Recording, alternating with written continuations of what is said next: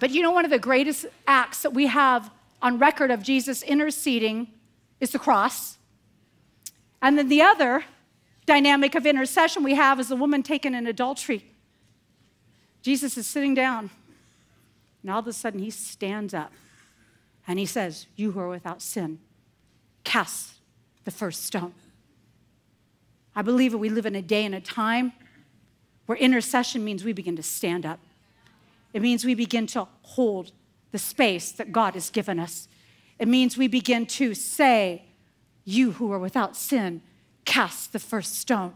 It means that we are willing to be strength for other people's weakness. It means that we are willing to actually be a living, breathing expression of the gospel, that they actually see what is on our lives, that we are light everywhere we go. And we don't have to tell people that we're Christians. They actually know that there is an anointing on our life. When I go to the grocery store, my boys will say things like, "Please don't make eye contact with anybody. We don't want anybody crying. We want to just go in, get the yogurt, and get out. This is not going to be a long-term thing." And so I've just had to learn to go to the grocery store by myself, because it isn't about having a message. It's about you are a message. You are a messenger. I love that Pastor Bill was telling you need to tip well. You need to be kind. You need to be generous. Everything about our lives needs to bear some weight and act like what Jesus would do, and not tell people they're all going to hell, but actually introduce them to heaven.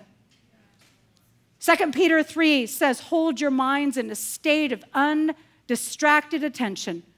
God is poised, ready to speak his word again, ready to give a signal." God is looking for us to be prepared, to be on high alert. So I want to actually look at you and figure out where that place is that you need to add some more weight to those barbells, that you need to actually build some more strength.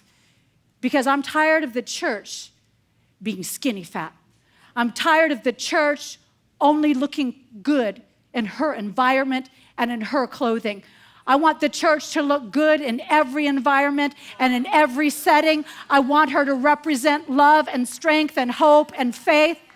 So I want you to stand to your feet right now. And I want to pray over you.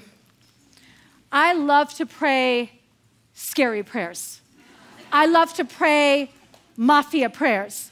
Do you know that we are living in a day and a time where we can't just be like, "Oh, bless him, Jesus"? Do you know we have ISIS taking sex slaves, beheading Christians? Do you understand we live in a day and a time where Christians are being martyred on our own soil? Do you know this is not a time for sweet prayers? These are times for fierce, scary prayers. But to pray fierce, scary prayers, you have to be ready for the backlash on it. And one of my favorite all-time fierce, scary prayers is found in Psalm 10. And I'm going to read it to you out of the Message. Because I look around, I'm like, "God, do you know about this?" And then after myself, yeah, he actually knows all about it. It says, "But you know all about it. The contempt, the abuse. I dare to believe that the luckless will get lucky someday in you. You won't let them down. Orphans won't be orphans forever. Break the wicked right arms. Break all the evil left arms. Search and destroy every sign of crime. God's grace and order wins. Godlessness loses. The victim's faint pulse picks up. The hearts of the hopeless pump red blood as you put your ear to their lips. Orphans get parents. Homeless get homes. And the reign of terror is over. And the rule of the gang lords is ended." We need to be a people who can pray these kind of prayers. So I want to pray that God will release a boldness in your life. Because I think you know by now that boldness on my life is not a function of my personality. It is a function of an impartation of the Spirit of God on my life.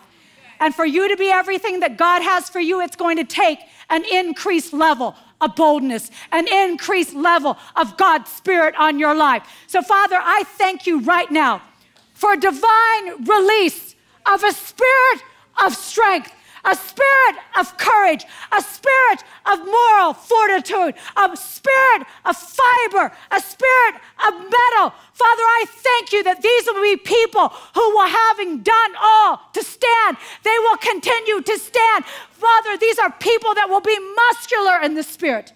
They're not going to be skinny fat, and they're not going to be fat. They're going to do push-ups. They're going to do jumping jacks. They're going to remain when everybody else leaves. They're going to press forward when other people fall back. So, Father, I speak to that spirit of fear. God has not given you a spirit of fear, but of love, power, and a sound mind.